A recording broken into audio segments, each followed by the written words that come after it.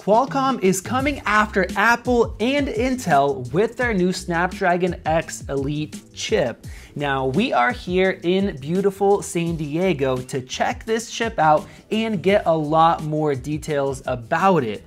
Not too long ago, I made a full video showing what we know about it, but now we have a lot more info, so I'm gonna be sharing some performance comparisons with you guys, as well as some extra details and some very impressive info. We spent most of today at Qualcomm headquarters, and it was really cool to see how passionate all of the engineers and different members of the team are about this chip and their dedication in making a big impact in the Windows PC laptop market. They are serious about this and they are in it for the long run, which is great because years in the past, we tested out some of the older SQ1, SQ2 chips, and even though Qualcomm was trying, Windows was not really helping them out with the ARM versions. But now, from what we hear, Microsoft is taking ARM for Windows much more seriously, and that's going to be great to have some competition for AMD and Intel, as well as for Apple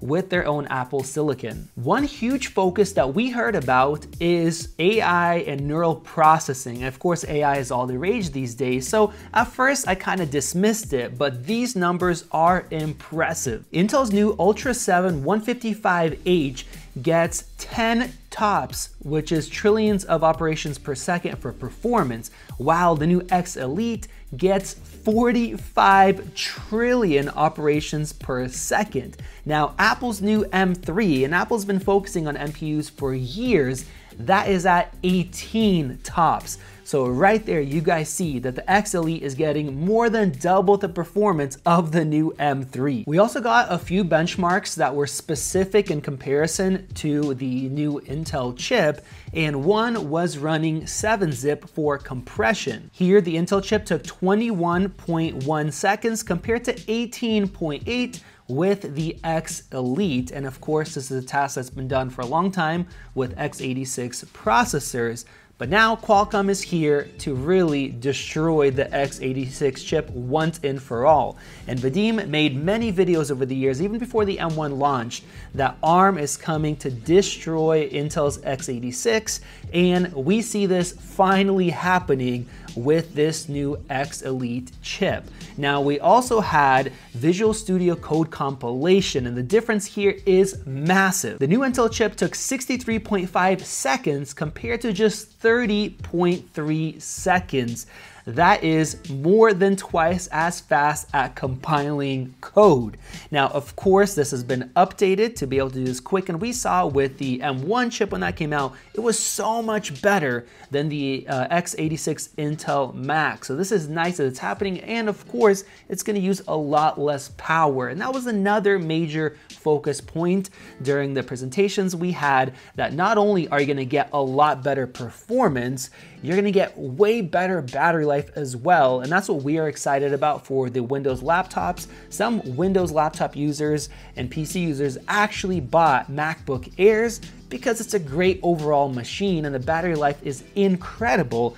And now we're gonna have some great Windows laptop competition to Apple's MacBooks. And to prove this point further, let's look at CPU performance with Cinebench. Intel's Ultra 7 scores 737 points in the Cinebench 2024 compared to 950 for the X Elite, and the M3 chip scores 712. And that is with the one that has a fan in the 14-inch. So right there, the CPU performance is not only better than M2, it is better than M3.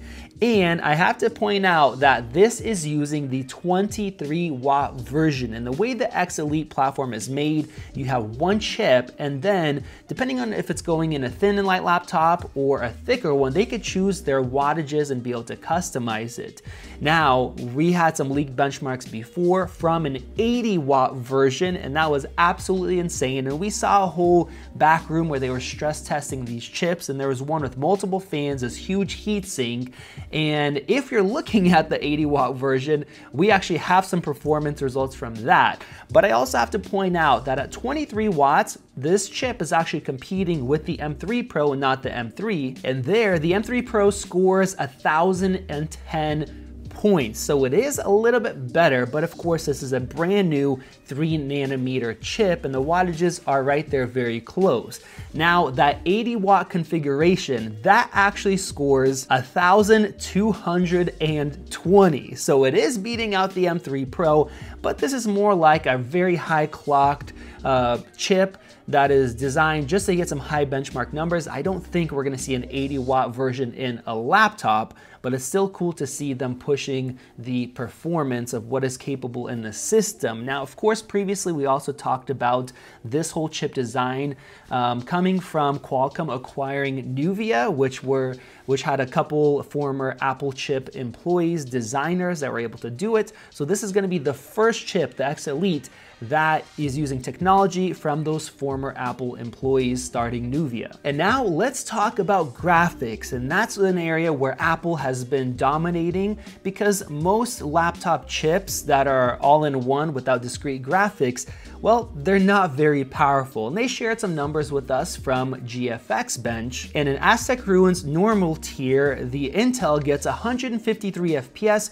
compared to 295 for the X Elite. Now, they showed off a chart with the M2 getting the same exact score, and the Apple M1 and M2 were so much more powerful than AMD's and Intel's integrated graphics. Well, we also have the results from the M3, and that gets 324 frames per second, so it is more powerful, but not by that much. Now, we had a Q&A session, and one person asked about more powerful graphics options, kind of like you'd see on an M3 Pro and M3 Max, and Qualcomm said this is the beginning of their journey with these chips.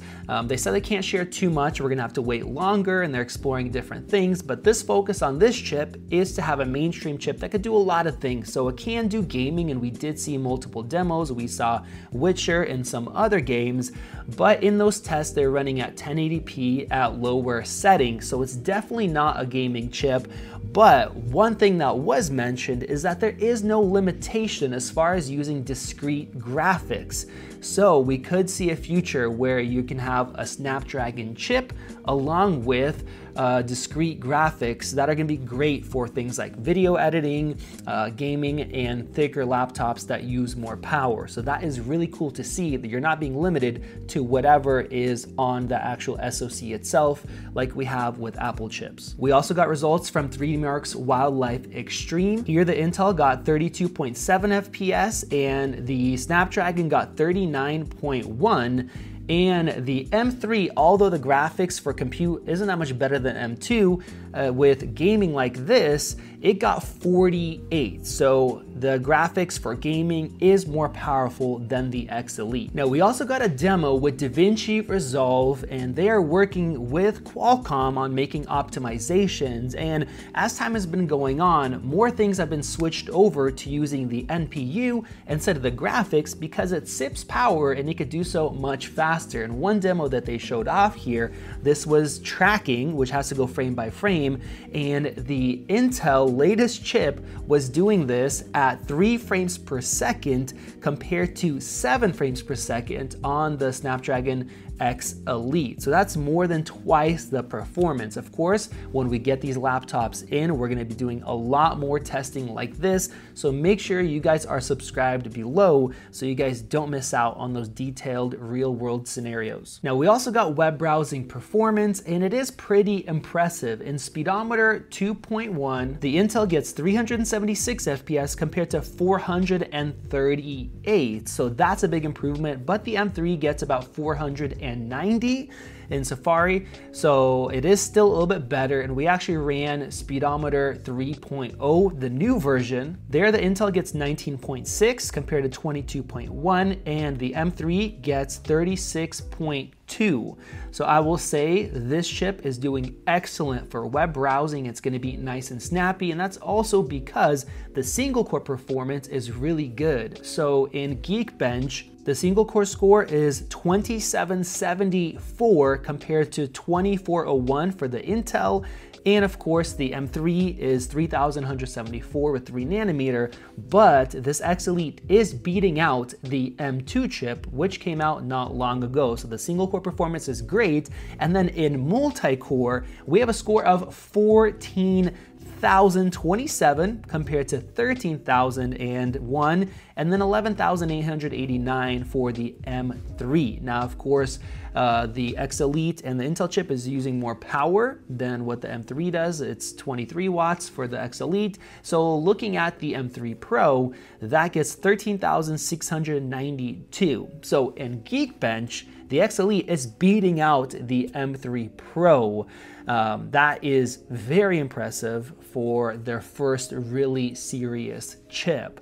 So overall, we are very happy that they are taking this seriously. They're planning a lot of things, both in terms of software applications, optimizations, and future chips that are gonna come out. And this is gonna be really the end for x86 Intel chips, and a really good competition for Apple. It's gonna keep Apple working harder instead of just stagnating, and that is excellent for everybody. So you guys let us know your thoughts on this brand new chip from Qualcomm down in the comment section below. Go ahead and click that circle above to subscribe. Check out one of those videos right over there. This has been Max, and I'll see you in the next one.